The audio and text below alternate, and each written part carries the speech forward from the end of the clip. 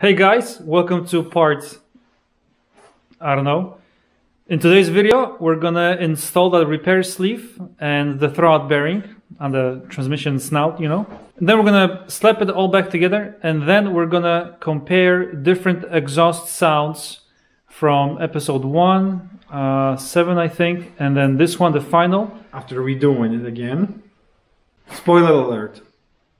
Still too quiet. Yeah, kinda. But you're gonna hear what it sounds like stock STI, and then stock STI XO, or stock STI catback, and then STI without the resonator. Alright, make sure you are subscribed, like the video if you did, dislike the video if you didn't, and enjoy. And leave some comments. Oops. Nice. Man, at least we know it's no good. What's no good? Your socket? At least that was a socket that I only used it for the press, and I have two of the same ones. Actually, I do have another 32. So actually I have a total of 3 32s. So, can I use the other one? No, you can't. You're done. You're going home. Let's take a closer look. So there's a 27, short 27 inside the deep 32. At least it's not here. And you just did one, right? All this time. The other one is done. Right, that's what I'm saying. You just did one. Yeah. That's awesome. All right, guys. Now we're gonna take care of that repair sleeve. Do you have instructions? So what's this cutout for? This Goes on top. Oh, the cutout goes on top, Like this. Because when the spring... Oh, the fork. Okay. Yeah, fork. This thing. If you don't do cutout, you have to bend this one. Otherwise, it will be like clicking sound. Click, click, click, click, because it will be catching the edge. Okay, so the fork. So it needs to go in between the ball. Okay, so not very top, like 1 o'clock. Like this? Yeah, 1 o'clock. Okay. So about 1 o'clock, like this. Okay. A little bit of clutch material inside the fork. Okay, so the repair sleeve. There's a small size Allen, little Allen nuts or whatever, studs, screws. Try and tighten them up evenly on both sides. Yeah, there's 2 of them. I don't know how tight am I supposed to go, but these are very little, so I guess not too tight. Okay, now this one. Did you put a lactate there? No. Was I supposed to? I don't know, maybe it's a good idea. Now when I'm almost done with it? Do you know the torque here? No. Should you put the lactate on the stud? I don't know.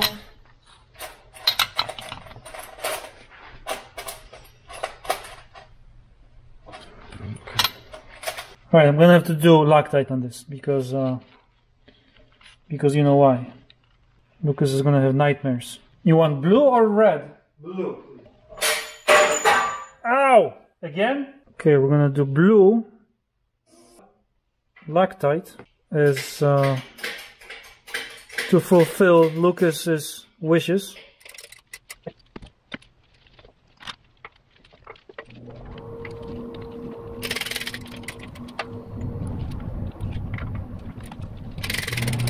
Okay, I think that's plenty tight. They did provide spline grease. Avoid contact with disc friction material. And they also provided these Subaru fork retaining clips. Okay. Whole thing. Wow, Lucas just finished the bushings. 2 hours later. If I were you, I would put the grease over there. Where? Probably somewhere here or here. Okay. Fine.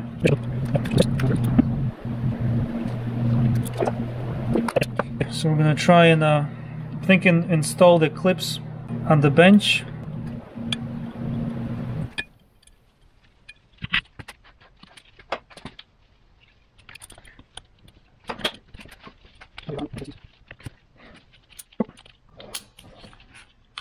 There we go. Now I'm going to apply grease on the sleeve. It didn't give much.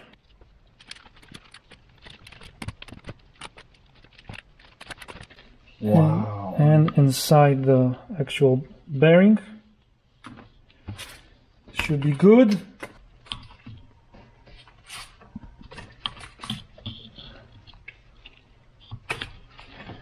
Is this gonna fit? Don't tell me it's not gonna fit now.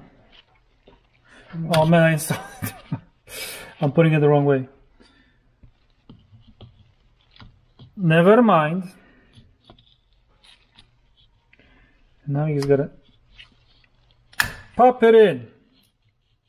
Alright, so this is what happens when you push the clutch, guys. This is, I don't know, this sleeve, we were talking about it before. It's still, I mean, it still moves. You can see this, right? Look at the slack. It's a little bit less slack than the old bearing on the actual shaft, but there's still slack. You know, there's two new parts, the sleeve and the brand new throwout bearing. I don't know if that's normal or not, but yeah, that's it. Okay, this thing is ready to go in officially. I just don't like this slack.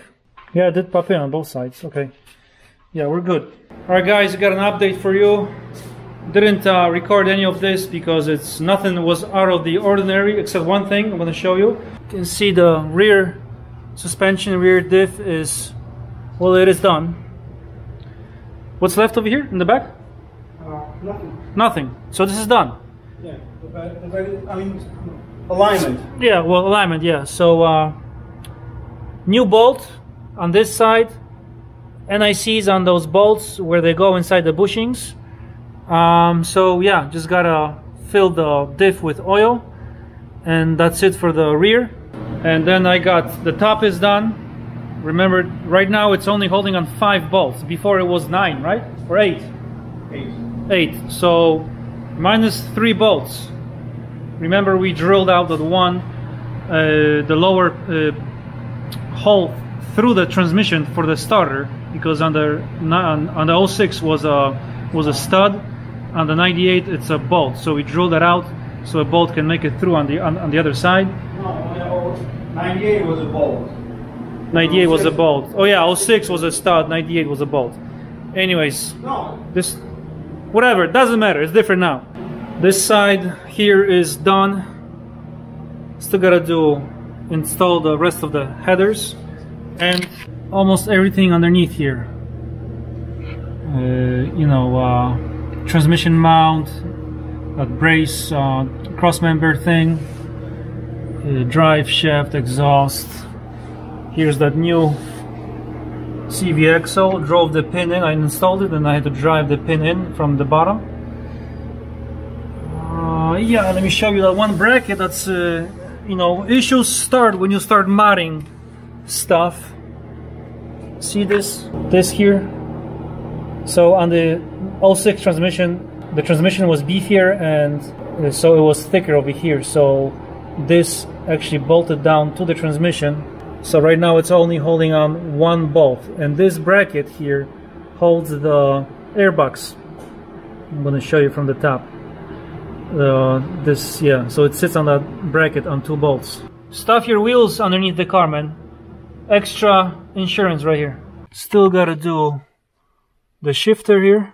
This is what I'm talking about, this bracket here. So right now on the bottom it's only on 1 bolt, which is fine with me. Probably not fine with Lucas. And it's 20 after 10. We're gonna continue tomorrow. PM. Guys, next day, let's see what you got going on here. Look, here is tightening up the plug. Everything is done over here. Cross member. Shifter from an STI. Nope. No? What is From Legacy. Oh, the shifter is from Legacy? Short shifter or whatever. Oh, okay, well it was a short shifter, but yeah. Alright, now we're gonna go change tires. Throw those winter tires on the black rims. I will show you the rims later. All right, let's go, man. We gotta go. We gotta go. Leave it. Leave it. Leave it. Leave it. Inside is done. It feels better. Tiny bit better. Shorter shifts. Everything fit. So a shifter from 98 fits to an 06. We decided to cut the exhaust, cut out the silencer and the mid pipe. We're gonna get a pipe. Oh, we had a pipe actually. I think it was a 2 1/4, right? 2 1/2, 2 1/4. We're gonna cut it just like this one. We remember we extended this, so we're gonna cut it here and just weld the pipe, make it even louder. And I'm gonna do a comparison. Once this is done, I'm gonna do a comparison where it was stock. I don't know if we have it stock. Maybe we do or not. Just a axle back. That was the first axle back. When you were yelling that it. Yeah. Smoke. Because it's from your 07 STI. Anyways, so we did, because right now this is the third or second setup, which is STI axle back. Cat back. I'm sorry, STI cat back. So it's going to be stock STI cat back and then STI removed silencer. All right, catch you later, guys. Update. Got a pipe out. Luke is cleaning the rough edges. Subaru silencer thing. That's how it looks inside.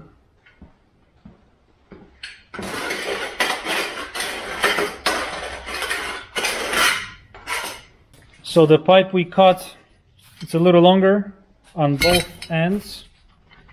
But we need to flange it. It's not going to fit. It's barely, it's not an issue. We have this tool, a rental from AutoZone, tailpipe expander. Now there are two different sizes for these tools, small one and big one. This is the bigger one. This is nice. I may actually keep this. $35, what, right? $35, $37, whatever this was. So these are not very good. There are different ones on the market. What is it, 27? What, 19? This, I think it's 19, maybe 21. What you do is install this here. Now with these ones, huh? The big one, right?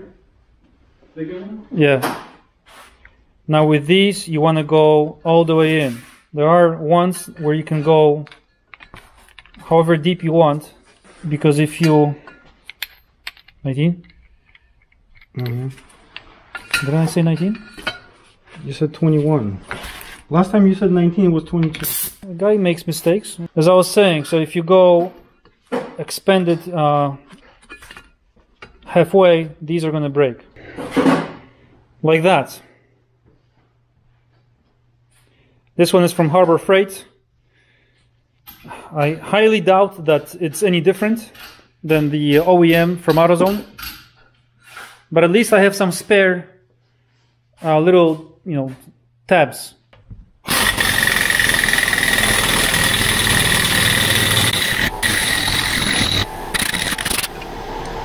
Already broke. Where?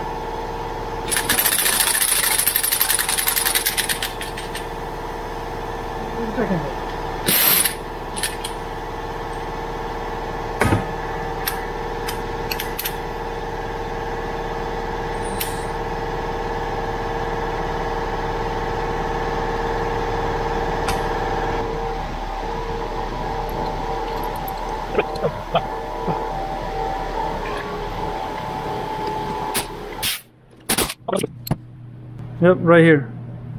The thread inside this nut is done.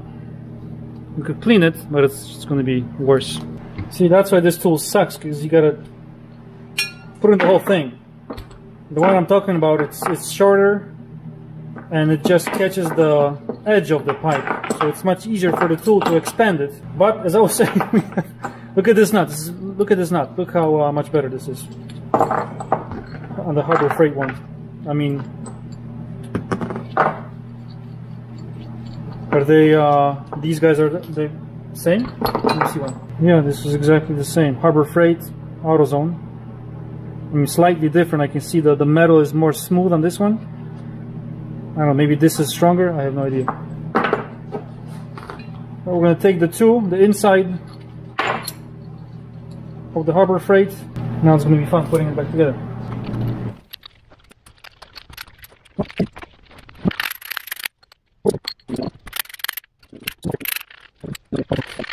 Yeah, this is stuck inside. Where's my hammer?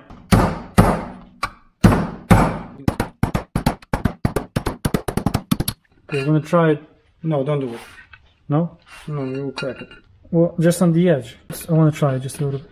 So we put a washer on this one. All the way in. It's gonna. This is how you do it. Just put a little bit. Let me just try it a little bit. Just a little bit. Man, you go all the way in. Come on. You see now? Okay, yeah, it's gonna break. Just want. I needed to make sure. Okay.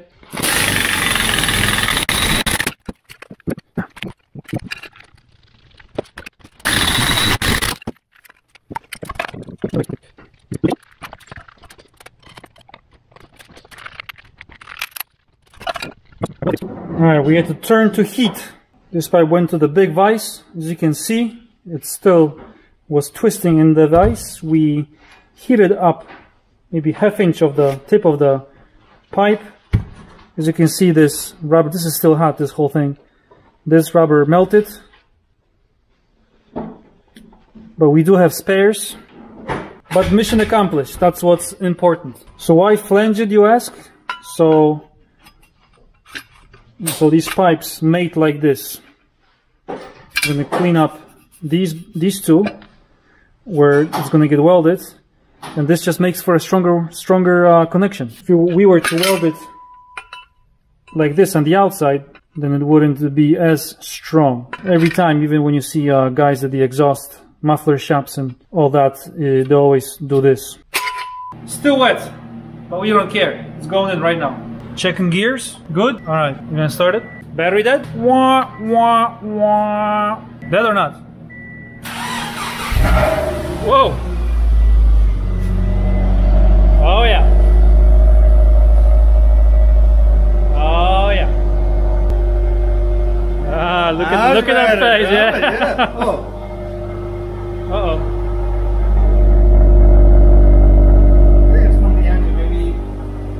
Those seals, it's been sitting. No, it's not bad at all, man.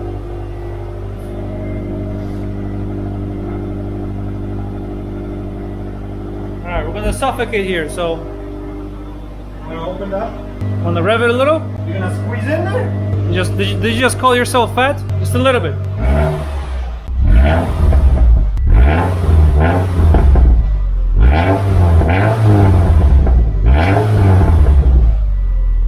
Oh yeah.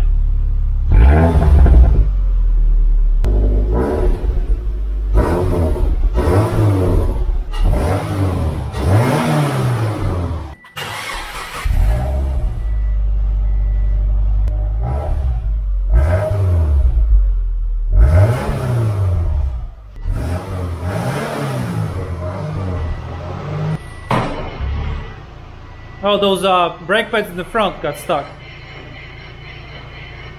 Alright, the rear is turning much faster than the... Alright, if that ratio is different, I'm gonna strangle you, man. Spins the same over here. Okay, this one is not spinning.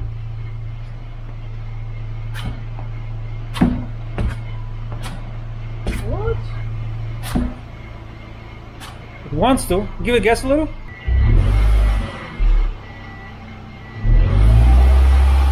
You know why this one's not spinning? Because the handbrake was adjusted. You told me to adjust the... Well, we had to. It's already blaming stuff on me. Is it spinning now? Yeah. Stop. Alright. I don't know why it's not. The hell, did it just go backwards?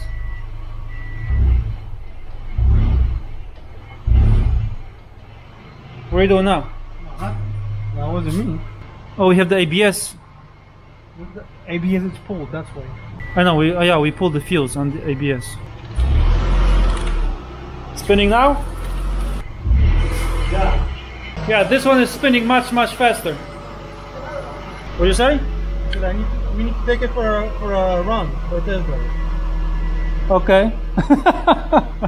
And break something. Alright, I guess we're gonna take it for a test drive.